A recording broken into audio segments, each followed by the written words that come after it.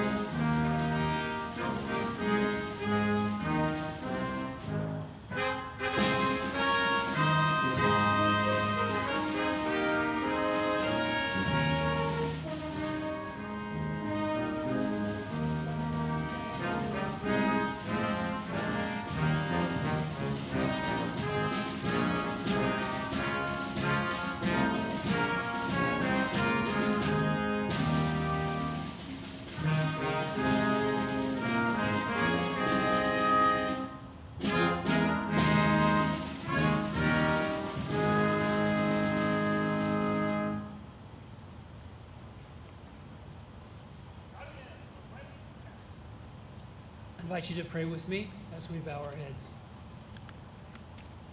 Almighty God, creator of all things, giver of life and love, creativity and inspiration, we give you thanks for this day and its many blessings.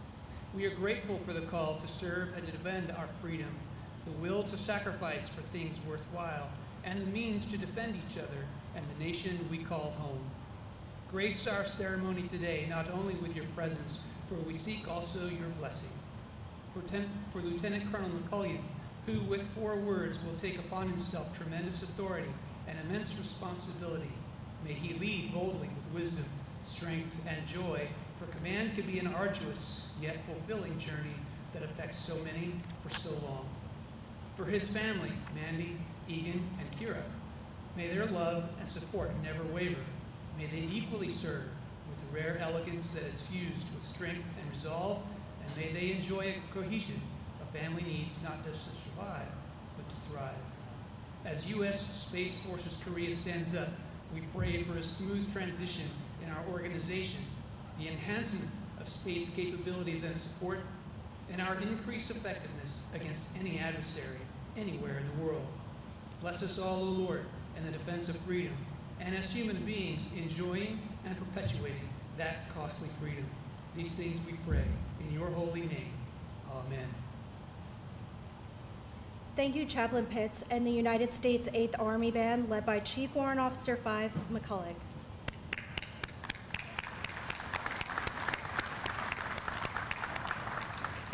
Ladies and gentlemen, please be seated. We are fortunate to have the Honorable Philip Goldberg, U.S. Ambassador to the Republic of Korea, with us today, and other distinguished visitors.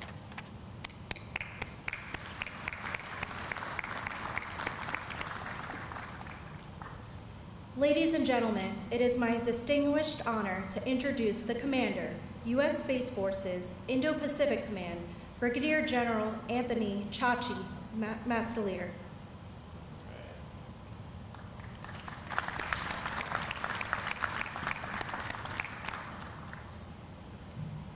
Well, good afternoon, ladies and gentlemen, distinguished leaders, commanders, warfighters. What an exciting, historic day. I am deeply honored to be here representing General Saltzman and the United States Space Force for the activation of U.S. Space Forces Korea. And I am even more honored to share this moment with all of you. Thank you for being here today.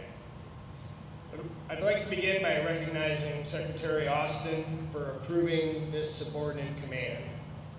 It was a very deliberate stroke of his pen that paved the way for the activities here today on Penn. General LaCamera, sir, thank you for hosting today's ceremony and your continued support of Space Force Guardians. I believe today marks an important contribution toward your enduring commitment to combat readiness. Ambassador Goldberg, sir, thank you for taking the time out of your busy day to be here with us. General Ployce, Chief Dyer, your support for our Guardians on Penn has been tremendous, and we look forward to building on our close relationship with the air component going forward. General Ahn, Lieutenant General Park, you honor us with your presence today. I am deeply grateful for your work in advancing the alliance. After assuming command of U.S. Space Forces Indo-Pacific, my #1 goal was to establish a subordinate command here in Korea. Why? Well, because the soldiers, sailors, Marines, and airmen of the Republic of Korea Armed Forces deserve the best the Space Force has to offer. Our partnership spans over 70 years, serving as a pillar of stability in the Indo-Pacific. And our ironclad commitment to each other has never been stronger. To that end, I was inspired recently to read President Yoon's comments outlining his commitment regarding enhanced space cooperation within the alliance. It is clear that his leadership delivers results, and I'd like to take a moment to congratulate the Republic of Korea on your successful launch of NURI this past summer. You have joined an exclusive group of nations capable of delivering a 1-ton payload into orbit using your own national space lift capabilities. The technological prowess here continues to grow and will only help our partnership flourish. And the professionalism and commitment of the ROK Armed Forces to deterrence is a model for others to follow and greatly enhances the strength of our alliance. More importantly, it is critical to the defense of our nations and our homelands. The AOR has long embraced the value of joint and coalition integration. During the 625 War, or what we call the Korean War, Korean and UN forces turned the tide with the daring amphibious assault at Incheon. Air, naval, and land forces combined their unique strengths, delivering a crippling blow to the enemy, setting the stage to roll them back over the 38th parallel. Today, the importance of integration has only grown, And activating U.S. Space Forces Korea here today is a reflection of our commitment to joint and coalition warfighting. This team will elevate the integration of space personnel and better synchronize combat effects from space capabilities into the joint and coalition operations in the Korean theater. These Guardians know this theater better than anyone else in the U.S. Space Force and are ready to leverage their expertise on behalf of United States Forces Korea, Combined Forces Command, and United Nations Command. Before I close, let me share a perspective on integrated deterrence. The United States' ability to synchronize in all domains is unparalleled. But there is no integrated deterrence strategy without the underpinnings of space. Space creates opportunities where there otherwise would not exist. Overcoming the tyranny of distance, increasing the combat effectiveness of our weapon systems, and projecting power at the time and place of our choosing. This new command will ensure that the space capabilities enabling integrated deterrence are ready to fight tonight, elevating our combat readiness on the pen. Moreover, they stand ready to further synchronize space operations against any adversary in our AOR. Whether it's through participation in combined events, conducting exchanges with our partners, or taking the time to earn the trust of the tremendous citizens of the Republic of Korea, U.S. Space Force Corps will advance the alliance to preserve peace and stability in the Indo-Pacific. And there's no other leader I'd rather have taking command than Lieutenant Colonel McCullion. Bootleg, I can speak from experience that it's not easy standing up a new component, but your team makes it look easy. Your space expertise is unparalleled in our service. Moreover, your steadfast leadership over 5 years of living and working in the Republic of Korea make you my clear #1 choice to lead this new field command. Your seat at the table in this theater will pay huge dividends for all warfighters across the Indo-Pacific, and there is no more critical region to global prosperity. The dynamism here, led in no small part by our Korean allies, can shape the world for generations to come. With China as the pacing threat, the Indo-PACOM AOR is our top priority, and activating this command underscores our continued commitment to a free and open Indo-Pacific. General LaCamera, I'm a huge fan of your command philosophy. The Guardians here understand your intent, and in a few moments they will have a commander that is among the very best our service has to offer. Kachi Kokshida, U.S. Space Force Corps, Semper Supra.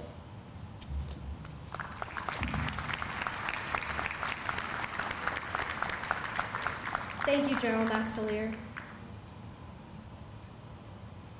The first organizational change you're about to witness is the activation of U.S. Space Forces Korea as Lieutenant Colonel McCullion and Master Sergeant Hill unfurl the field component flag. May I draw your attention to the screen and guide you through its features.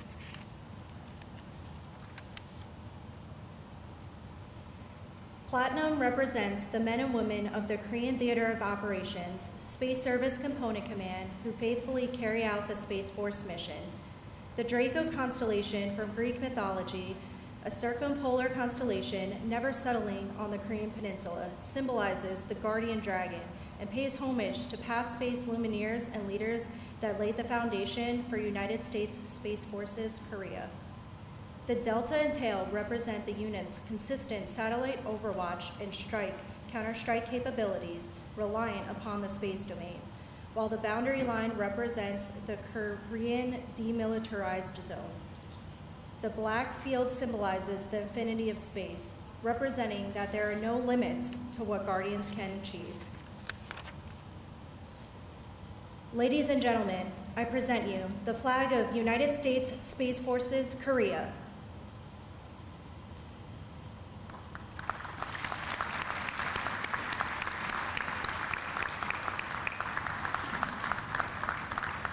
By the order of the Secretary of Defense, United States Space Forces Korea is hereby activated, effective 14 December 2022.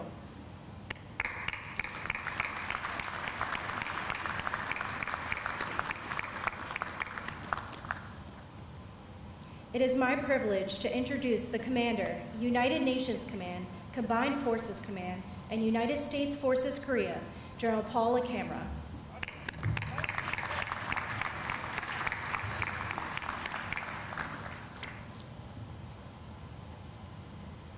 Robert Heinlein, U.S. Navy veteran, aeronautical engineer, and science fiction writer, whom you may know as the author of the novel Starship Troopers, once wrote, Liberty is never unalienable. It must be redeemed regularly with the blood of patriots, or it always vanishes. Of all the so-called natural human rights that have ever been invented, liberty is the least likely to be cheap, and it is never free of cost. In other words, the freedoms enjoyed by those living in democracies today are only possible due to the risks taken and sacrifices made of those in the armed forces. And the newest armed force created to protect liberty is U.S. Space Forces Korea, which we are here today to celebrate.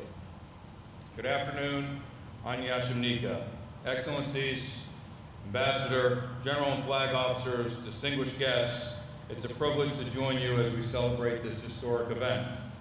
I appreciate the band and the crew who put this event together. Well done. Bravo Zulu, honor guard, you look sharp as ever. Please join me in a round of applause.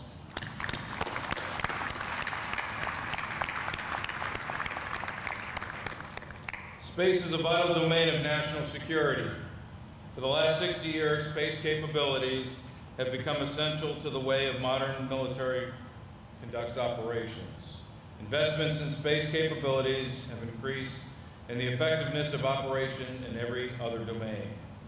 The U.S. military is faster, better connected, more informed, precise, and lethal because of space.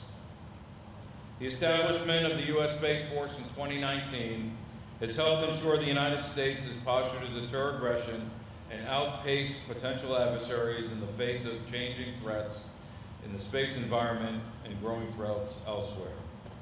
Specifically, the activation here today of U.S. Space Force Korea, a subcomponent of U.S. Space Forces Indo-Pacific, enhances our ability to defend the homelands and ensure peace and security on the Korean Peninsula and in Northeast Asia. It also clearly demonstrates in our actions the ironclad U.S. commitment to our alliance. The new command is a powerful addition to our combined joint Fight Tonight force. I can think of no better place for the U.S. to stand up a new space force than Korea. The Republic of Korea is a close ally, and we can fight alongside in a true technological battle. Together, we are unstoppable. Fortunately, an outstanding leader has been chosen to lead the U.S. Space Force Korea. Lieutenant Colonel Joshua Bootleg McCullion is the right leader at the right place and at the right time. He's punching well above his weight class as the youngest service component commander in the Department of Defense and in U.S. Forces Korea. No pressure there, Bootleg. Bootleg has been in space operations his entire career. He is a core space battle management operator with a background in space electronic warfare and SATCOM, orbital warfare, and command and control. My advice is if some people give you a hard time, not just because of your relatively junior rank, but because the Space Force logo looks a lot like the Starface's logo of Star Trek, you can inform them that your logo has been in use by U.S. space organizations as far back as 1961. Star Trek, meanwhile, debuted in 1966. To you, your wife Mandy, son Egan, and daughter Kara, welcome to the team. Around the world today, we see many challenges to international peace and security. Norms of behavior and international law are challenged by our adversaries in space, just as they are here on Earth. Many nations have advanced their space capabilities and are relatively looking for ways to deny access to this critical domain. Russia and China had developed anti-satellite capabilities, and other nations such as North Korea and Iran are developing assets designed to negate American advantages. Nevertheless, the force is better postured than our adversaries to deter aggression, defend the Republic of Korea, protect the United States interests, and if called upon, defeat any adversary in any domain. This is as true today as it was or is in the past. Today, the guardians of the U.S. Space Force ensure our forces, our allies, and the world never experience a day without support from space. They serve across the globe, working 24/7 to design, acquire, field, test, operate, and defend the critical space systems the nation and the world rely upon. Because of U.S. Space Forces Korea, the alliance is better able to execute multi-domain operations in the Korean theater of operations, and to fight and win the most dangerous distance, the last 100 meters, of land, air, and now space. Congratulations, Bootleg and U.S. Space Force Korea, USFK's newest service component. Even though we know U.S. Space Force Korea will not be fighting Star Wars style battles in space, if that time ever does come, Guardians will surely be on the front lines, for they are always above. And make no mistake, we would win. We're always ready to fight. And when we fight, we win.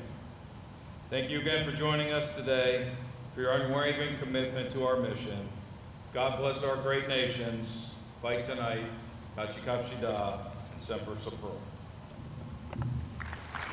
Thank you, General LaCamera. We will now commence with the assumption of command. Will General LaCamera, Brigadier General Mastelier, and Lieutenant Colonel McCullion please come forward? The Assumption of Command ceremony has been a part of military history dating back to the 18th century. During that time, organizational flags were created with color arrangements and symbols unique to a particular unit. To this flag, the soldiers would dedicate their loyalty and trust. When an assumption of command was to take place, the flag was passed to the incoming commander to indicate a change in leadership. This gesture was accomplished in front of the unit so all could witness their new commander assuming this position. This symbolic tradition has survived throughout generations of military history, and today it will serve as the key element of this military ceremony. Lieutenant Colonel McCullion has been entrusted to assume command of United States Space Forces Korea, effective 14 December 2022.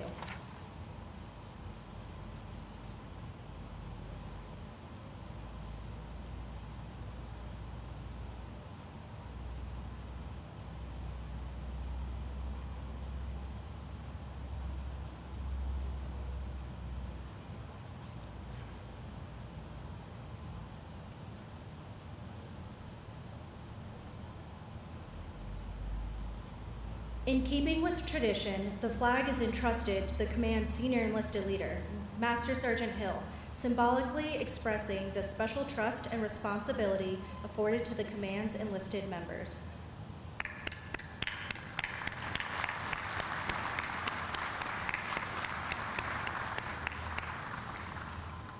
Thank you, General LaCamera, Brigadier General Mastelier, Lieutenant Colonel McCullion, and Master Sergeant Hill. Ladies and gentlemen, it is now my privilege to present the first commander, United States Space Forces Korea, Lieutenant Colonel Joshua Bootleg McCullion.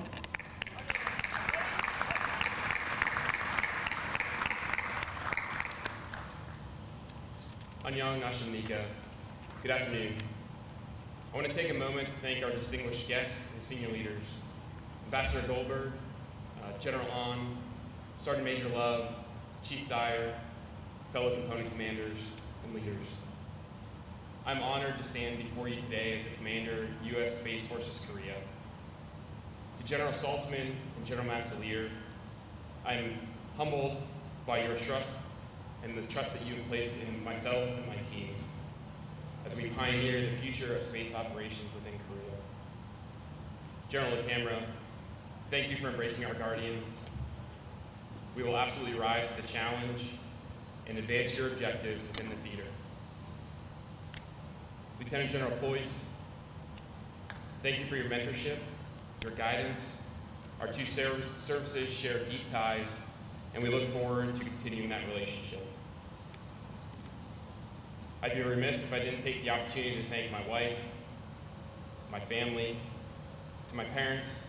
Thank you for instilling with me the work ethic and integrity to stand and lead here today. To my extended family and friends for keeping me grounded. To my mentors for shaping me. And finally, my wife, Mandy, my son, Egan, and my daughter, Kira. Without your support and sacrifice, I wouldn't be able to stand here today. If you haven't noticed, our team's a little bit young. It's because we are. What we lack up in age, we'll make up in vigor.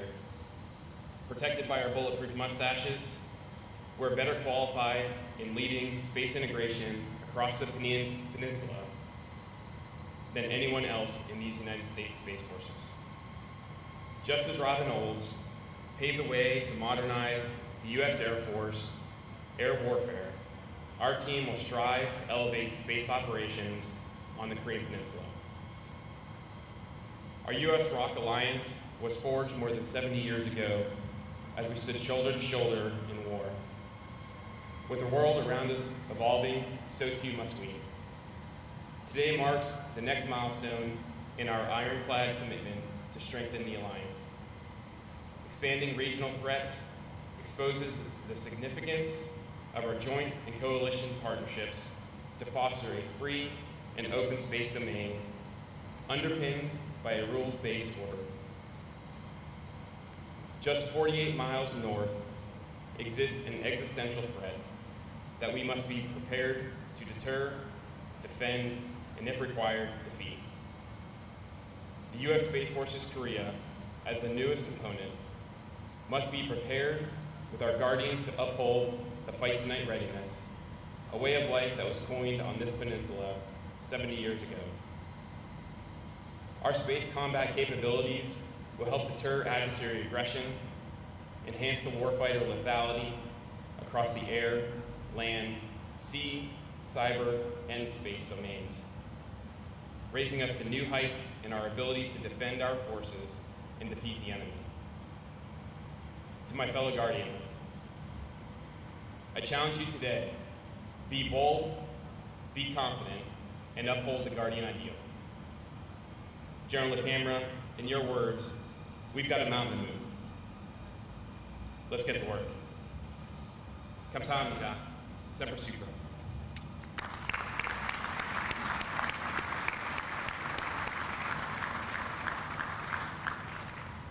Thank you, Lieutenant Colonel McCullion, and congratulations. Ladies and gentlemen, in keeping with military tradition, please rise and join in singing the United States Space Force song and remain standing for the departure of the official party.